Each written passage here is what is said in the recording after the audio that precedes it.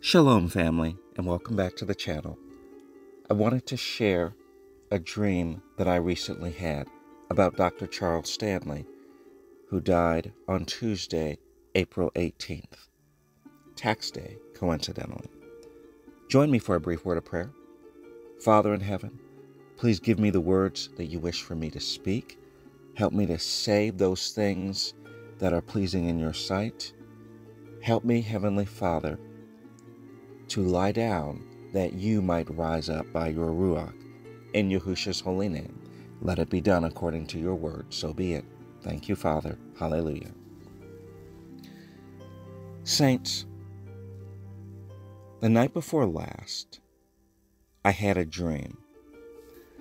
The night of April 19th, morning of April 20th, I had a dream about Dr. Charles Stanley. Let me preface this by saying that for several years, my family and I attended First Baptist Church of Atlanta, Dr. Charles Stanley's church. Dr. Stanley is somebody who has been an influential man in my own life for many years. When I first entered the ministry as a Christian minister, one of the most flattering compliments I ever received, and that I cherished for many years, was people describing me as sounding, quote unquote, "You sound just like Charles Stanley."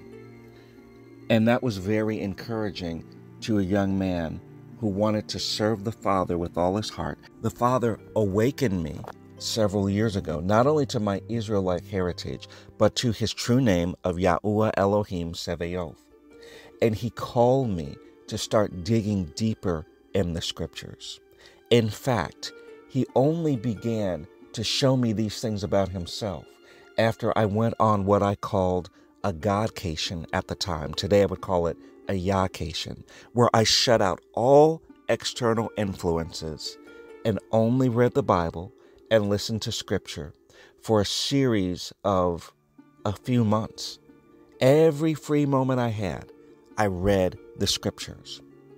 Every opportunity that I got, I turned off television and watched, or listened rather, to people reading the Bible. But I was determined to read and read and read. I was zealous for the Father.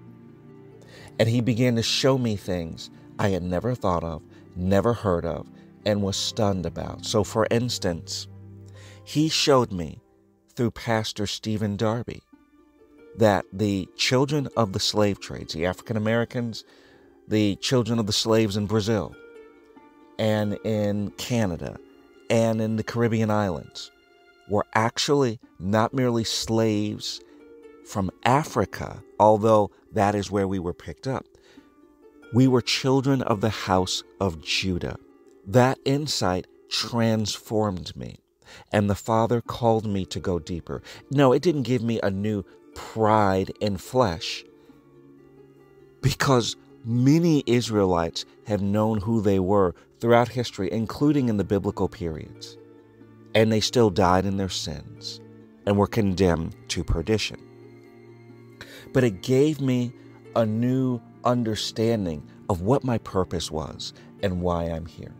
But back to Dr. Stanley. I was at his church for many years and admired him, but there were various things that I saw that troubled me. And in fact, I was awakened to my and my people's Israelite identities while attending his church. I continued to attend it for a few more years after discovering that I was an Israelite, because I wasn't sure what to do. I found online many ministries that said many interesting things, but the Father didn't call me to formally affiliate myself with any of them. I had to grow in terms of my understanding of what the Hebrews of Scripture, the Israelites of Scripture, were called to be. A light, what we were called to do, be a city on the hill, how we were called to live. We were called to be called by his name. And I had to understand what that meant. Through my wrestling with the Father and my wrestling with Scripture, I came to write a book called Called by Thy Name. In that book, I explored this more fully. But ultimately, we left First Baptist Atlanta and launched out into our own ministry, where we held our own Sabbath studies. We fellowshiped with others as we could, but we decided not to follow doctrines of men, but to follow the scriptures and just go through the scriptures exegetically, expositionally, line by line, precept upon precept. And we found many things that were neither taught by the people of evangelicalism, the tradition from which I hailed, nor by many of the Hebrew congregations and assemblies scattered throughout the country. And many of the things that I've seen have been encouraging, but many have been concerning. But one of the things that moved me was that despite the fact that much of what he said was true, I saw signs of what I thought were Freemasonry. For instance, his having served as president of the Southern Baptist Convention, which is a denomination filled with Freemasons. The fact that, by all indications, Dr. Stanley, despite preaching like an angel at times, was himself a 33rd degree Mason. How do you know? I saw him make hand signs and gestures throughout my time there, which shocked me. All Masonic hand signs. Even more so, his handpicked successor, Anthony George, did the same thing.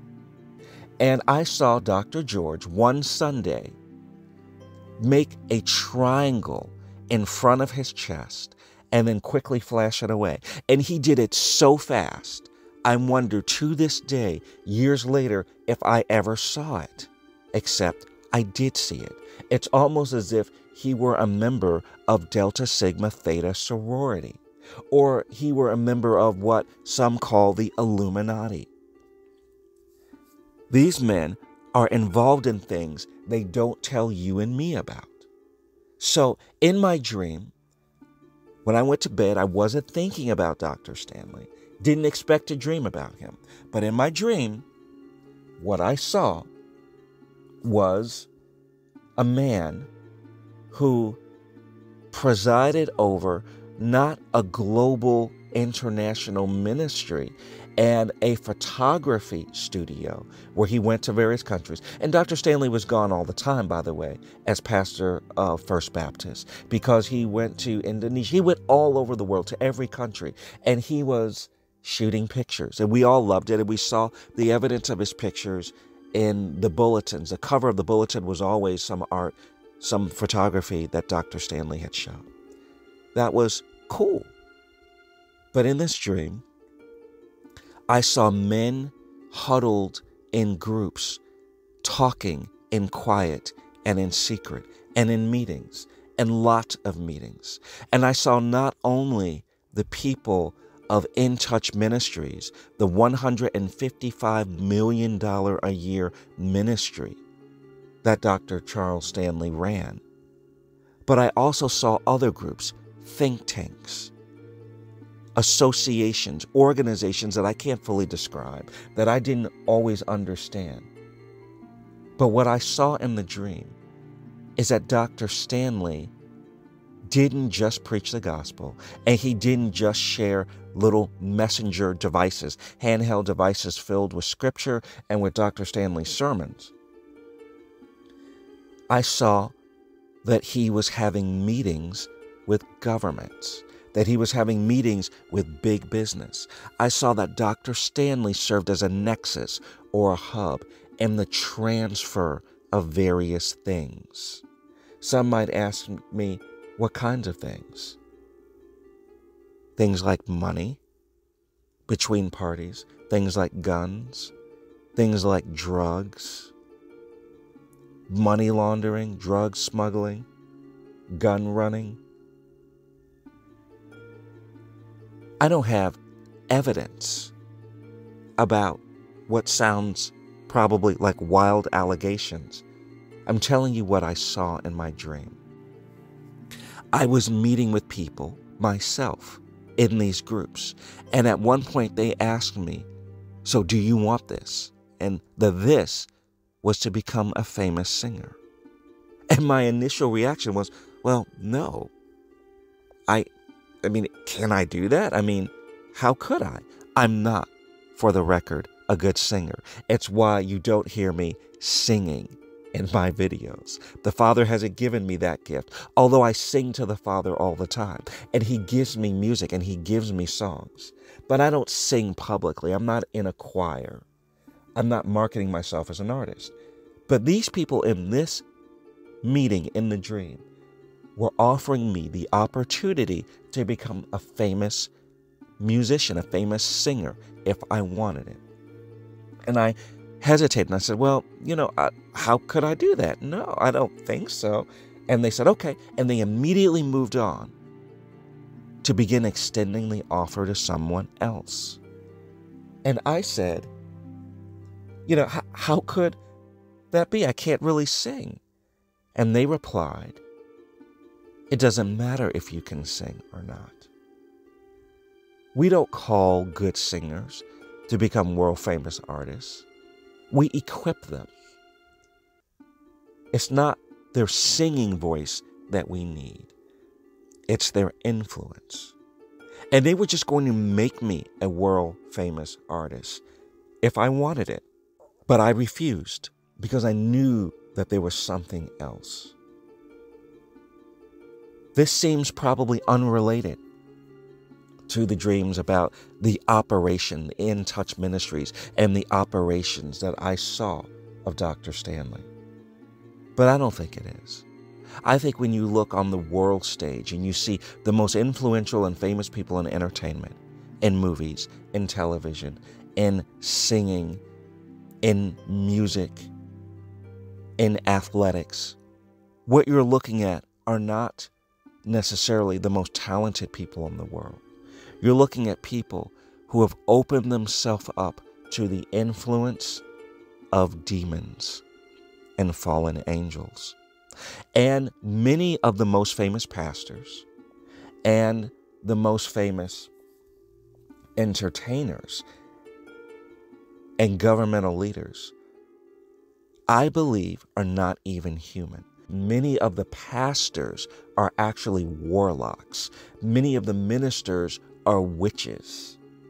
These are people who are demons or even fallen angels in disguise. So let me conclude with one last comment. Over the years, the Father has called me to traverse the entire continental United States for the purpose of praying the Father's will. And much of that will has been judgment. On Sunday this past week, I went to Houston and I prayed over Lakewood Church, Joel Osteen pastors. And I prayed that the Father's judgment would sweep that church and every similar church that perverts the good news of Yahusha HaMashiach and the gospel of Yahuwah Elohim.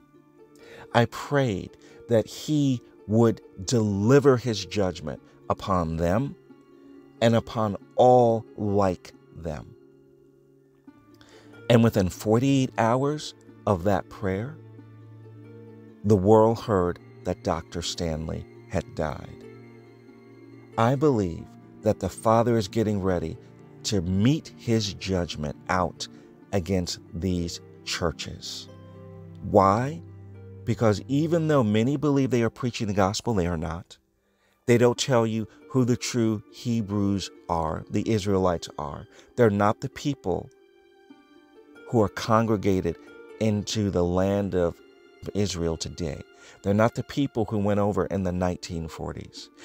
The churches do not teach Yahuwah's real name. They keep calling Him God, even though that's a generic title and not a name. And He gives us His name in Psalm 68:4. Praise Him by His, exalt Him by His name, Yah. They don't want to teach that.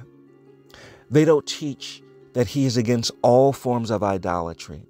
They don't teach that we are called to observe his feasts appointed in Leviticus 23 forever. They don't teach that we should observe Passover and the Feast of Unleavened Bread, which recently ended, rather than Easter and the Holy Week, Maundy, Thursday, and all that garbage, those man-made traditions. They don't teach that his law, statutes, and commandments apply forever because they are reflections of his eternal glory and character. He gave his law as a reflection of who he is. He tells us in Lamentations that he changeth not. Therefore, ye sons of Jacob are not consumed. If he were to change, then his law could be done away with. They teach us that his law was done away with by the sacrificial death of Yahusha HaMashiach, whom they call Jesus Christ. And that is a lie. That is not anything Yahusha ever teaches. He teaches that he came to fulfill the law, not to abolish it. 1 John chapter 3 teaches us that if we love him, we will keep his commandments. But we don't want to do that. We say his commandments are done away with and we're now only governed by love. But love, even as the Apostle Paul taught, is a fulfilling of the commandments. Which commandment of the 10 commandments are we supposed to do away with? We're not supposed to do away with any of them. It's not okay to lie, steal, covet, take our neighbor's spouse. It's not okay to do any of that. It's not okay to have any other Elohim, any other God before Yahuwah, our Elohim. It's not okay to follow fallen angels in their religion. It's not okay to follow Mary as the Roman Catholics do, the mother of Jesus, who is really just a rebaptized, disguised Ishtar, Isis, fallen angel. It's not okay to follow Astarte and call her Mary. It's not okay to worship many saints and actually be worshiping fallen angels just as the Egyptians did, just as the Hindus did, just as the Zoroastrians did. It's not okay to follow Baal. It's not okay to do any of the things that the Christian churches and other religions do, and yet they do them anyhow. So, my prayer is that you would follow the great King of glory, would not harden your necks like the ancient Israelites of old and like the Christians of today, who refuse to put away their idols and who refuse to put away the traditions of men. Follow him with all of your heart, soul, mind, and strength, because there is little time and his judgment is here, and he is preparing to destroy those who reject his son. Be blessed, saints. Yahuwah Elohim Sevaoth, be magnified and exalted in your people forever. You called your people as your battle axe and weapons of war. Raise up, Father, a people who knows your name, upon whose foreheads you write your name, who apply their minds to seeking you, their hearts to seeking you, to knowing your ways, and their energy to following you. Protect us against the mark of the beast, and help us to follow the Lamb whithersoever he goes. In Yahusha's holy name, let it be done according to your word. So be it. Thank you, Father. Hallelujah.